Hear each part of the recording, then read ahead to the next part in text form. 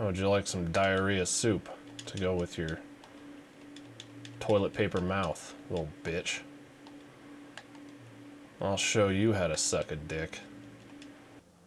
And that is what I call being familiar with the taste of semen.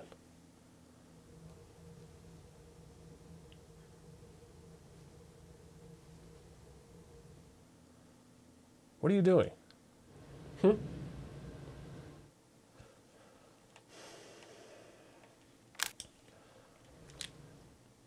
What, are you trying candid photography now? Candid what? What are you talking about? Dude, you're holding a camera with a flash on it. I can see it.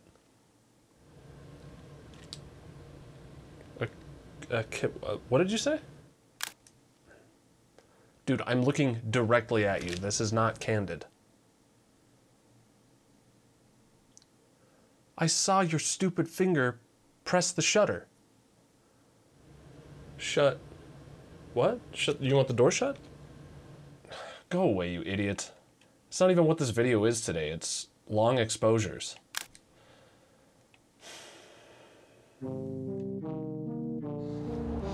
Looks a little better, right? Kinda got sick of the grainy, shitty footage because it's gonna be dark soon.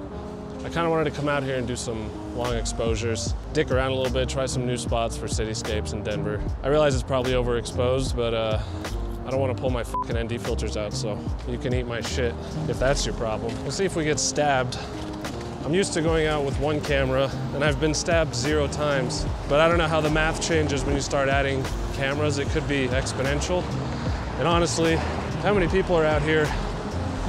If I chose one person to stab, it would be me. But there's a couple spots I wanted to try tonight, a couple spots that I drive past all the time and I just haven't gone out and shot. There's the few regular spots that everybody shoots of Denver, City Park, which is the lake over there, the pond or whatever the fuck you want to call it. And then there's across Spear, which is like the iconic image of Denver. If you look up Denver skyline, that's the one you're gonna see. I don't know, I drive past this spot all the time.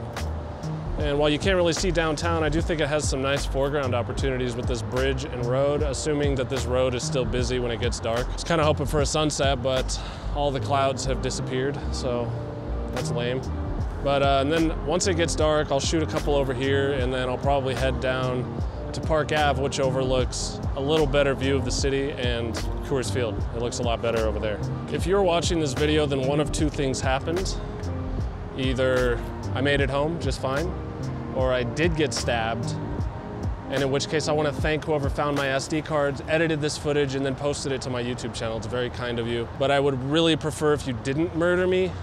I guess now that doesn't really matter because I'm probably in a coma or something and you have all my belongings. But nonetheless, thank you for doing what I was going to do with this footage in this hypothetical future scenario of my internal bleeding and loss of entrails. This isn't exactly the best part of town. And it is right next to a highway, and when you're next to a highway, people don't really give a shit, you know, because they're going fast. They're like, oh, you shouldn't stab people like that guy just did, but I'm already a block away now, so there's really nothing I can do about it. Anyway, I brought the Sigma 14-24, I brought the Sony 20mm Prime f2.8, and I brought the Sigma 24-70, just in case those are too wide. I don't think that's gonna be a problem. This is a pretty big, expansive metropolis over here, so it shouldn't be a problem, but I wanted to be safe. It is a heavy-ass bitch of a lens, but whatever. I'm not doing that much walking tonight. And I brought my cheapo tripod because it actually gets up higher, so I'm thinking about angling it further over in that direction and getting just the bridge and those buildings in the background. They're not exactly the prettiest of downtown buildings. All the really good ones are back behind them, unfortunately. I'm really hoping that once it gets dark and I go over to Park Ave and take that shot, it's a little bit better. I tried a couple 10-stop long exposures during the day just for fun, since I'm just standing here. With the 14-24, unfortunately, you can't put filters on the front of it because it's so bulbous that you have to slot them in the back. And I have some of those, but it's such a pain in the dick to have to pull the lens off to switch filters. I bought them like a year ago and I still have yet to use them for one thing. I want to, but it's just such a pain in the ass. And with the Freewell system that I've been using, It's just magnetic, you just drop them in. It's so nice. And to go to having to remove the entire lens, it's just a pain in the dick. This shot sucks, dick. There's not really enough clouds for a good long exposure during the day, but just compositionally, it's just not very good. I pretty much gave up on that one. That shot just looks like shit. Maybe I'll try it again in the spring or something, summer. So I'm heading over to the other spot now. We'll see if we can get a better shot there. Now that the lights and stuff are on, I should be able to get some good light trails. I guess I haven't really trusted the Lumix autofocus at nighttime. It took me about a minute to get focused just now because my other hand is holding this, so I was just sitting here waiting for it. This looks so sick over here though. I'm just hoping that I can get my camera up high enough to where the light trails don't completely block off everything else in the frame. It's gonna be a little bit tricky.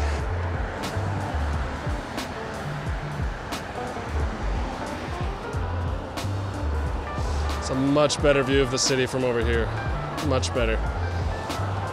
And the way that Park Ave runs, it basically runs right into downtown and right at the foot of Coors Field. So hopefully I can get a good angle on Coors Field, the Rockies logo, because it's nice and purple. It'll add some nice contrast to everything else. But the view of the city up here is like kind of unparalleled in my opinion. City Park is good, and the other side of the highway is pretty good. But this spot, I mean, this is what most people see when they come into Denver is this. And you never really see photos of it. And maybe I'm about to find out why. Maybe it's just a shitty spot to shoot, but I guess we'll see. I am gonna have to go in the median though. So if there's any drunk people out there driving up on curbs and shit, maybe that guy is the one that'll have to upload this video. Unless he hits me, realizes that I'm half dead, gets out of the car and stabs me to death, and then takes my camera, edits this footage and uploads it. Basically in the middle of the highway. It's like basically an on-ramp into the city. If we could ever, you know, see it, Lumix, please, can we look at it? Thank you, you fucking idiot. But yeah, this nice entrance to the city is one of my favorite spots because it just leads right to the base of downtown and you get a really good view.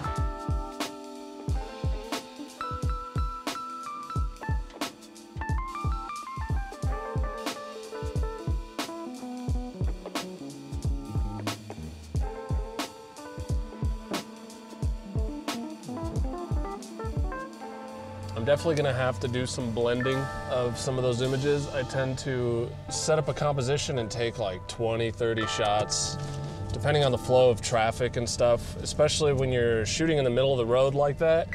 The taillights always look great and you can always emphasize those, but they're much dimmer than the headlights. So I end up having to take a bunch of shots, you know, wait until there's a bunch of people going away from you and get a nice thick taillight, and then wait until there's just one or two cars coming towards you and then blend those two. Because if you get really heavy traffic, the left side, which is where they're coming at you from, is always going to be way brighter. As far as I can tell though, I did not get stabbed at all.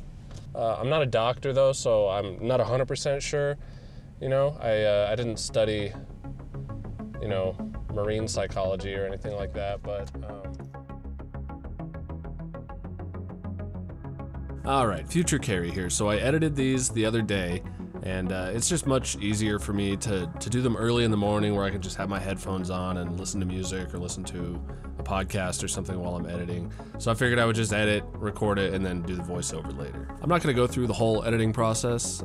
Maybe that's something we can do in the future if that interests you. I really didn't do a whole lot to these, but what I really wanted to show you was just the reason that I take multiple frames like this, and the way that I blend them in Photoshop, and then everything after that is just sort of your run-of-the-mill editing. So what I'm about to do here is start blending these in Lightroom. Oh, I guess Past Me has a message. Okay. Oh, that's just unnecessary. I mean, can we just get back to the editing, please? We're kind of trying to do something here. Okay. Well, I guess there's just no talking to you, is there? God, I used to be such an asshole the other day. Let's get back to it, can we, please? What does that even... That's disgusting. Come on, let's go. Thank you. So anyway, the first thing that I always do is I just make sure that the temperatures and exposures match. It can be a little bit tricky, but usually if you just match whatever Kelvin rating in Lightroom one has to the other, you're usually okay. Exposure is a little more tricky because these were obviously taken at slightly different times and they're long exposures and stuff like that, but usually you can get it close enough. So once you get those kind of matched, open them both, or 3 or 4, or sometimes like 5 or 6, into Photoshop as layers, and then you're gonna select both layers and go to Auto Align. This just makes sure that any bumps that you had into the camera or something like that, that they're perfectly aligned, because they're always off by at least a few pixels, and that'll just ruin perceived sharpness. So now I'm just kind of hiding the layers and looking at what I want to keep from each frame. I'm definitely going to get rid of the very bright left side because it's just completely blown out, and I think that it's a little bit better to have a little bit more subdued headlights. I could have gone for slightly brighter than this, but I think this works. And so basically what I'm going to do is I'm going to create a layer mask for the top frame, and then I'm just going to paint in black, paint away the parts that I don't want from that frame. So all I'm really doing here is I'm letting in the red from the underneath frame back into the top frame, just to sort of blend the red side, because the red is generally underwhelming and the white lights are generally really overwhelming. So just make sure that your brush is at 100% opacity, 100% flow, unless you want to ease in the brush, but usually I just do it this way and I just adjust the size of my brush and just be really careful not to paint in too much to where it looks unnatural and weird.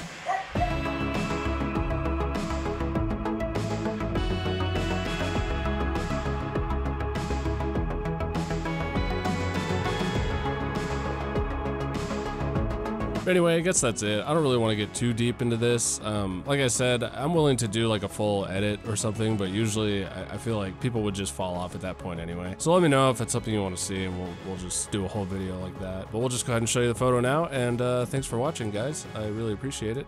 Make sure to subscribe or whatever you want to do to buttons and stuff with your fingers, or just don't stick them in anybody's holes. And unless they ask you to. But anyway, I'll see you guys in the next one.